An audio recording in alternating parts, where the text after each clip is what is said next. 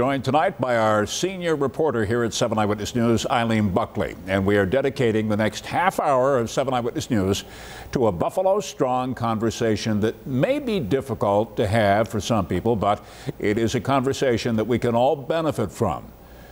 The topic tonight is mental health. It's a topic that touches so many families, even more so since the pandemic began, turning our lives upside down more than a year ago. Now, before the pandemic, an estimated 1 out of every 10 adults in this country reported having some symptoms of anxiety or depression. And then by this past January, almost a year into the pandemic, that number had jumped up to 4 out of every 10 adults. And keep in mind, that's only the number of people who actually reported these symptoms. Many people did not. Our intention tonight is to help you and your family and your friends navigate a difficult conversation and to provide you with the resources that you might need. It is so important to remember in all of this, you are not alone. A lot of people are going through this right now over the past almost 14 months. Joining us tonight to help walk us through the next 30 minutes are Lynn Shine. She is a licensed mental health counselor, and Carl Shallowhorn, chair of the Erie County Anti-Stigma Coalition. Thank you, both of us, for joining us here tonight. And the team of professionals who work with the Anti-Stigma Coalition face an uphill battle every day to educate the public about mental illness, because even though much progress has been made over that time, that stigma exists, and that's where we'd like to really start tonight with our conversation. Research shows that only 40% of people struggling with mental health sought treatment because of the stigma associated with it. So, Carl, first off to you, how great of a problem still exists with stigma surrounding mental health in the year 2021? Well, I'll tell you, Eileen, there's still a lot of stigma, like you said, for a lot of reasons. Many times people might be ashamed. They might be afraid to ask for help because they don't want to let their neighbors know, their family know, their employer know. And this has been historical. I mean, this is not anything new, as we know, but it seems to be more exacerbated because, unfortunately, because of the pandemic, sometimes people don't want to admit that there's a problem when there is. And we know if that keeps them from getting help. It takes an average up to 10 years for someone to seek help with a mental health concern, and a lot of times that is due to the stigma that exists. Yeah, Carl, I'm glad you mentioned that because, as you say, this is nothing new. A lot of people have a hard time with life in general.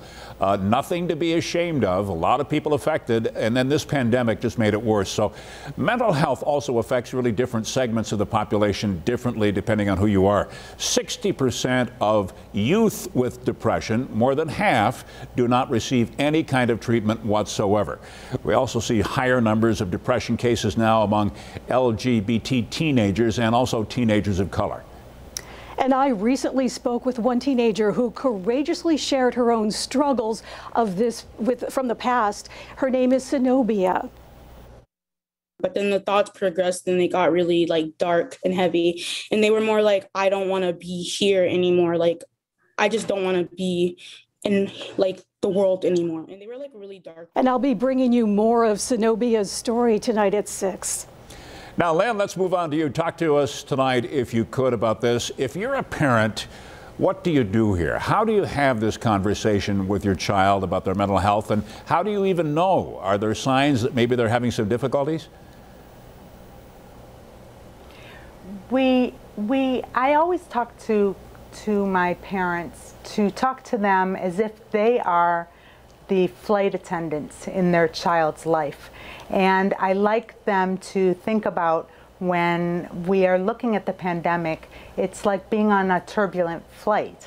And we're to look at our kids and say, look, we're going through a whole lot of changes right now, and we look at it as adults as we're looking at a lot of losses. And with kids, as well as with ourselves, there's existential losses of not really even understanding who we are at this point. We're used to our routines that we get up, we go to school, or we have our everyday routines that are going on. And when the pandemic happened, there was an absolute loss of control. And if you're going to look at anxiety and control go on a 1-to-1 ratio.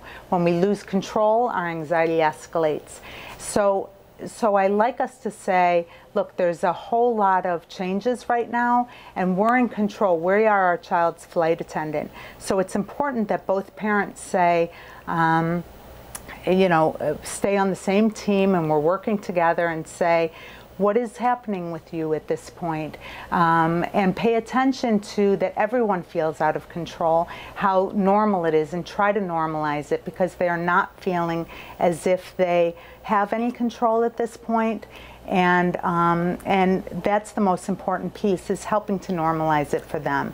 Just because quickly, they lose the sense of who they are. Is it obvious to parents? I mean, is it obvious to see, or is it tough to see? It's really very difficult to see, because kids, when you look at teenagers, for instance, kids like to stay in their room, and kids, you know, are focusing on their phone. And what I like to tell parents is any kind of difference is what I want you to pay attention to. So if they're normally in their room, but you're not hearing from them as much, or they're not eating as much, and they're not wanting to come down for dinner, or any kind of changes, or they're quiet, or they're louder, I want you to pay attention to any kind of changes at all. Or you're hearing from their teachers that they're not turning in assignments, and they're getting angrier, because our amygdala part of our brain is shooting off cortisol, and that's what happens when we're getting anxious, and that's just like any other kind of steroid that we take. So they're going to get either anxious or angry, and when that happens, you're going to see changes in their personality, or there's going to be a complete shutdown.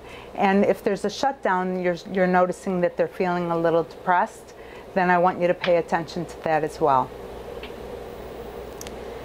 And Carl, we'd like your thoughts on this as well, because I know I've read and reported on in the past that a lot of times severe mental health problem will set in at around the age of 14, I believe. So this is a very important conversation to have at that youth level right now. Absolutely. In fact, I think many times when I agree with what Linda's saying, you want to look and see what's going on that may not be typical for the youth or the teen, and I think parents oftentimes are the ones to recognize these things, but also there are others. It might be teachers or coaches, other youth leaders that might be the person who can maybe figure out or see something that not to be there that normally would be. Or they might stop activities. They might stop sports. They might stop other things that they typically were doing that would be of interest. So, those are the things that you want to look for as well. And I think overall, we've seen this increase in issues amongst all ages, but the pandemic certainly has increased this with young people. I mean, it's a trauma. I mean, this is a major trauma for all of us, but especially for those who have been impacted in a way that the routines are disrupted in every way you can imagine. All right, we know that for a fact this is out there, and it's just gotten worse, as you say, because of the pandemic. So let's take a minute here and talk about access to help, regardless of how old you are. 11% of Americans with a mental illness are uninsured. That's according to Mental Health America. So if you don't have health insurance, or your friend, your family member are not insured, what do you do? Carl, let's start with you. Well, there are resources where you can get help. There's self-help resources. We know there are support groups. For instance, the Mental Health Advocates of West New York has a number of support groups for people that are no cost. They are run by peers, in other words, people with lived experience. So that's certainly a place to go. Also, many agencies have sliding fee scales that will serve people that might not have insurance, or might be in a situation where they might need that support too. So that's also another thing I would say as well, is to access those services that might be available. All right, so Lynn, it's like getting the COVID vaccine. You don't have to have insurance to get it. People were worried that they wouldn't be covered. You can get help for this, and it doesn't matter if you don't have any health insurance right now. Absolutely. Yes, and there's also many resources, and if you are questioning things, you always call Crisis Services. Is a wonderful, you know, 834-3131. If you're questioning anything, they're a wonderful resource guide that you can call them and ask what's available in the area, and ask for free resources if you're questioning anything. And that's always a great number to put up and for people to know if they're feeling in crisis. And that's good. And also, there's so many different resources and podcasts and different things to look up that are great self-help and meditation and different things that have been wonderful resources for my clients during the pandemic that have been helpful, that if they're not in the crisis mode but they're feeling down, there's been some great resources for them as well. All right, thank you. Stay with us. When we come back tonight, we're going to talk about relationships with your children and your significant other, and some pandemic silver linings, believe it or not. Don't go away.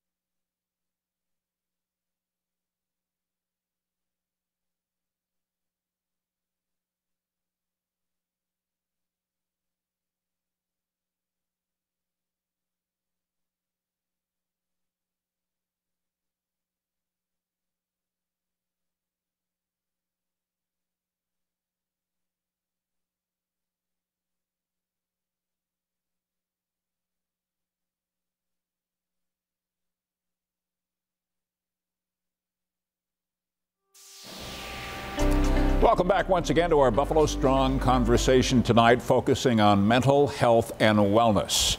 7 Eyewitness News senior reporter Eileen Buckley joining us here at 5:30 tonight. Also with us tonight, licensed mental health counselor Lynn Shine and Carl Shallowhorn, chair of the Erie County Anti-Stigma Coalition. Well, let's focus now on what we cherish the most, our relationships with our loved ones. We know the pandemic has had a big impact on our interactions with family members, both physically and emotionally. From stress and social isolation to financial strain, anxiety, and the distribution of childcare and household responsibilities. So how do you manage your mental health and relationship at home? Support each other and learn to be responsive. Make fun a priority and establish boundaries, making sure you are acknowledging the need for both personal time and together time. All right, Lynn, this is a topic that you're having conversations with people about every day. Many people at home certainly can relate to these anxiety problems and all these unknowns that we're facing now because of this pandemic. So walk us through this with your spouse. Well, if you've ever had any kind of roommate, you can imagine being with somebody every single day, every hour of the day, 24/7, without much boundary. It's been a very difficult thing to be with somebody, and then add to it the amount of anxiety that people are experiencing and the fear of loss. And that has been an anxiety and depression. It's been so difficult for people. And then there's been the stresses of having children at home, if there's children, teaching them school, as well as needing to work. And then mix it up with differences of opinions. Some people think it's okay for us to go out without masks, when the other partner said absolutely not. It's okay to go to a restaurant, absolutely not. It's okay to let our kids have play dates, no, it's not. Then we have some people having, drinking more than they normally do. And like you said, the financial problems, and some people have lost their jobs. So it's really had an absolute increase in anxiety and depression, and it's been very difficult for people. And so what I'm asking people to do is really have compassion for one another. Instead of going at one another all the time, you can either be right or you can be married. So it's really important to sit back, and instead of constantly going at one another, I want people to really have some compassion for one another, and to look out for one another, and to take care of one another, because it's such an incredibly difficult time. So there's lots of tasks that I'm asking people to do. You also say walks together at night. You say be curious, not furious, and cool it with the criticism, and walk and talk, as you mentioned, and ask for what you need and what you want. It goes both ways, right? Absolutely, because curious versus furious is, you don't like something that someone is saying, right? So instead of immediately criticizing and jumping on them, then say, I don't think I like what you're saying. Did you mean to say that? Instead of an immediate defensiveness, I always say that if you hear a noise in the middle of the night, we don't run outside with a shotgun and start shooting. I hope not. You listen and say, what is that I hear, and you investigate.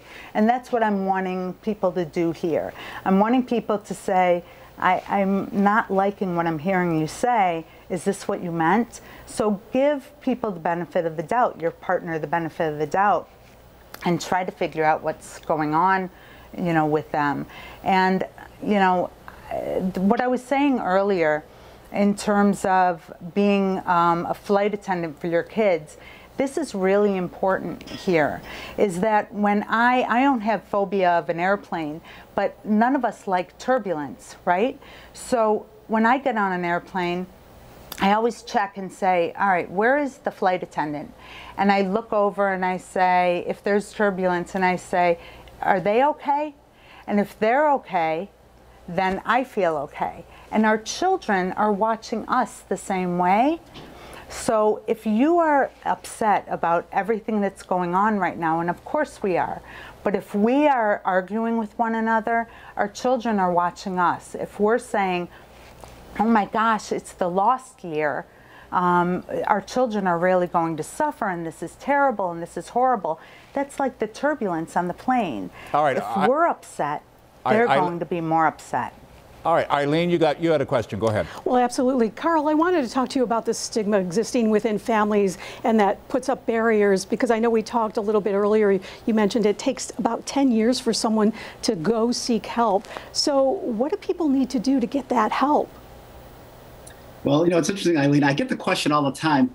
I have a loved one that doesn't want to seek help. What do I do? And that's actually very challenging. But we know that by being compassionate, like Lynn said, practicing empathy. One program that I teach is called Mental Health First Aid. And then one of the things we talk about there is listening non-judgmentally. So we want to be able to listen to someone and hear them fully, and also to practice empathy. Empathy goes a long way. That's along the same lines as having compassion, but being able to put yourself in the other person's shoes will help you to get to a place where you can get past that place of blaming the other for something that perhaps they don't even have control over. We know that anyone who has a mental health challenge of one kind or other, they didn't ask for that. They didn't ask to have anxiety. They didn't ask to have depression. It's something that unfortunately happens. So basically, people need all the support they can get. So addressing the stigma within families is really important, and also being open to talk about these things within families, because you don't want to keep this stuff a secret. Because obviously, like Lynn said, children will pick up on it, the other person will pick up on it, the partner. So by talking about it, getting open to out in the open and communicating, that really go a long way with addressing stigma. All right, thank you, Carl. When we come back tonight, believe it or not, some silver linings from the past year that you can bring into your home to help things out, and how everyone in your household can take a pledge to stop the stigma. That's when Buffalo Strong Conversation Health and Wellness returns. Don't go away.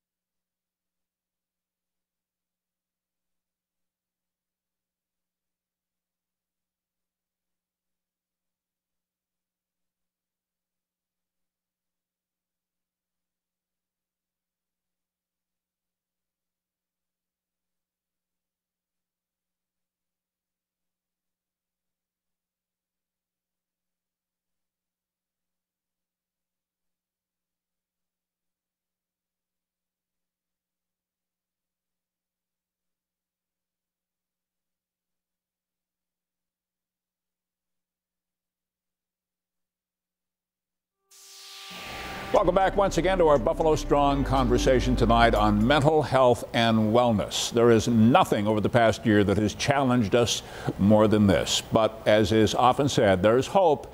Out of darkness comes light. And out of the pandemic comes silver linings. And Lynn, you shared these with us.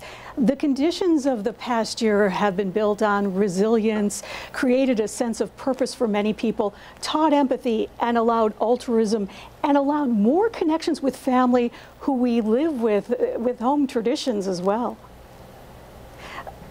Lynn, I believe that's exactly right. It's important to celebrate these bright spots.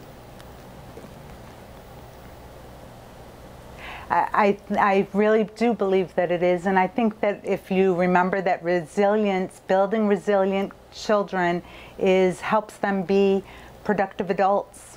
And if we focus on that, I think that that's a great thing to focus on instead of only focusing on the lost year. I think it's really important, Lynn, isn't it, to make sure people understand, as we mentioned, there is hope. We're going to get out of this, right? We are going to get out of this, and that's the most important thing, is look ahead, think about 1 year from today, and that is helpful to not just stay stuck in now.